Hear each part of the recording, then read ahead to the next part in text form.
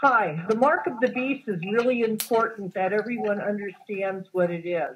The mark of the beast is going to be a RFID chip, which stands for radio frequency ID. And it goes in your hand or in your forehead. The governments are going to all, probably after the very first big catastrophe. And this has been in the Bible. It's in Revelation 13:16. And it tells also in Revelation 9 through 11, it tells you that you will wind up in the lake of fire if you take this chip. So for all the people out there who are left when this comes out, and I have no idea if it's going to come out before people are raptured, after people are raptured, but whether you're believe in once saved, always saved, or whether you believe in what I think is called worship salvation, if you're stuck here at that time, absolutely do not take that chip. It will change your DNA. It will make you unacceptable to Jesus. He will not take you after you die. So whatever you do not take that chip. It is basically giving your soul to Satan if you take it. Anyhow, I think everyone should know that. And that's the point of no return. That is the one thing that you cannot come back from once you receive that chip. And you guys have to read Revelations in order to know that. It describes the whole thing. I heard it because it changes your DNA. Yeah.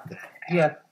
That you also, it makes it almost impossible for you to call out to the Lord. That's why you run. I believe that's correct. Right. I think I remember back many, many years ago, I saw a program on television, and what this program was showing was that they were experimenting with people trying to get rid of the God area of the brain. And I thought at that time, because I wasn't, really understanding much about religion at that time, and I thought, why would they do such a thing? Well, now I know, because the second they change your DNA, they're also going to get rid of the God portion of your brain, and you're not going to want to have anything to do with God. You're going to be basically a zombie for Satan at that point, and you won't care about much of anything. Mm-hmm. So you get that chip, you could kiss it goodbye, and you'll probably be turning in your relatives, turning in anyone else, because they will have your mind at that point. Also, it's a tracker on the body. So anyhow, do not take that chip. I don't care what you believe. I don't care how you believe it. God will not take you if you take that chip. Mm-hmm.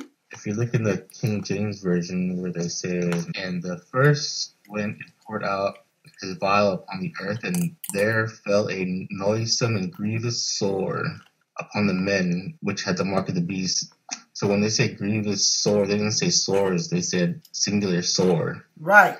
Exactly, and that's where that chip is. Exactly. Very, very smart, So if we go to Revelation 13:16, and he compels all alike, both small and great, both the rich and the poor, both the free and slave, to be marked with an inscription stamped on their right hand or on their forehead.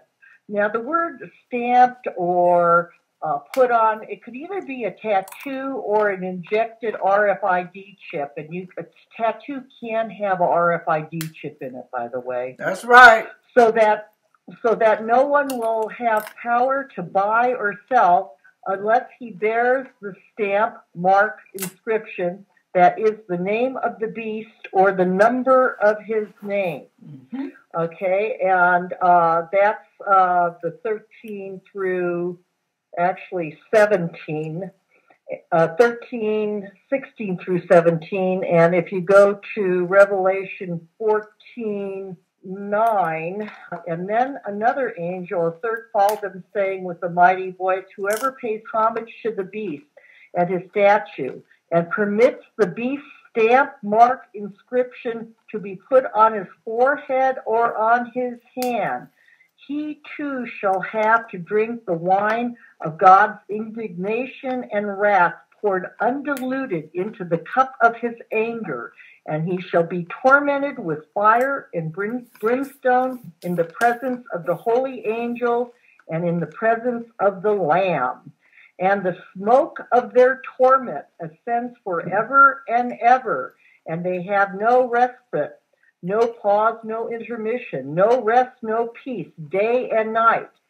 They who pay homage to the beast and to his image, and whoever receives the stamp of his mark, of his name upon him. Basically, you'll wind up in the lake of fire is what it boils down to. I'm reading from the Amplified Bible, by the way, if anyone cares. It's a really good Bible in the sense that it sort of explains words. So if it's the stamp, then it has in parentheses marked, inscribed, etc. So you know what else it means in Greek and Hebrew. I warn all of you not to take this mark. It's very important, and it's going to be coming up pretty dang soon. So be careful, beware. And you also have to remember to believe what God's word says. If God was able to bring water out of a rock, when we don't have water in this day and age, or the water's been polluted or poisoned,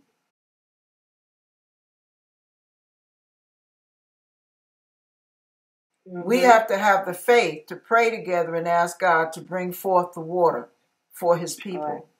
We have to read up on the miracles God did back in the day so that we know what to ask for today. Faith comes by hearing, and hearing by the word of God. So read up on the miracles that he can do any miracle. But the more you read up on, the more your imagination will be able to fly when you run into an impossible situation or an impasse. And you can say, you know, Lord, I know you can do so-and-so. We need this. Do that, please. You run out of gas. Lord, take this orange juice that I have in the car and turn it into gasoline. Gotta trust God, not man. Bible says some trust in chariots, some trust in this, some trust in that. I will trust in the Lord. Gotta trust in the name of the Lord. Everything you pray in the name of Jesus, because that's what adds power. That gives it that kickstart.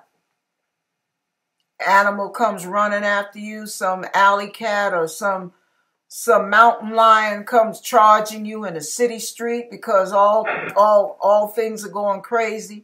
You bind that bad boy, you holler, I bind you in the name of Jesus. And stand your ground. He ain't gonna touch you. The name of Jesus is more powerful than a bullet, y'all. But you gotta know it. You gotta get it in your spirit. How are you gonna know what you're not reading? So I'm glad you reminded me, Lynn, of what was on the news, because I'm going to go to the store and load up on all the stuff I need. And I know what I plan to get. So that if something happens and you can't leave the house, I'm situated right here behind my closed doors. You know, you do what's in your power to do. After that, you depend on God's miraculous working power. But you don't just do nothing. So whatever's in your power to do, do. You prepare the best you can.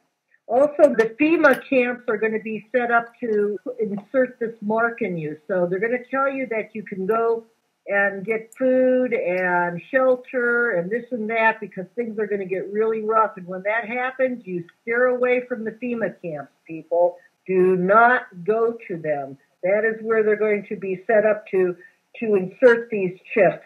At first, it may be voluntary, but it won't be for long. It'll be helpful to it first. And when word gets around and everybody in desperation is flocking in, like, hey, okay, they coming now. Here come the cattle. Get the brands ready. And I'm going to tell you, there will be a lot of born-again Christians. I hate to say it. I don't want to see it. I don't want it to be. But there are going to be a lot that depend on their senses rather than what the word says. And they're not going to be strong in faith.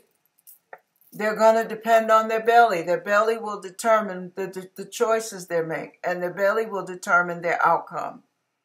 And being driven by appetite, a lot of them will take the mark for an immediate gratification, an immediate fix, knowing the ramifications, hoping it's not really true, but knowing what the word says. It's going to surprise you how many people are going to turn on the Lord in a moment of desperation instead of turning to him. See, when you turn to God in a moment of desperation, that's when the miracles begin. But many human beings run the wrong way when it gets hard and it gets scary and it gets dark and things go bump in the night. Then they turn tail and run away from God to the very people that are there to destroy them because they got the milk, the butter, and the honey. They got the meat and the bread. They go to God. Ain't no food sitting up in that Bible. It's just a bunch of pages. So they're not sure if God's really going to do anything. And they don't put him to the test to find out. But it's when your back is up against the wall. That's when the miracles happen. We just got to get ready now. Right. And take our salvation very, very seriously. Like, it's not a joke. Right.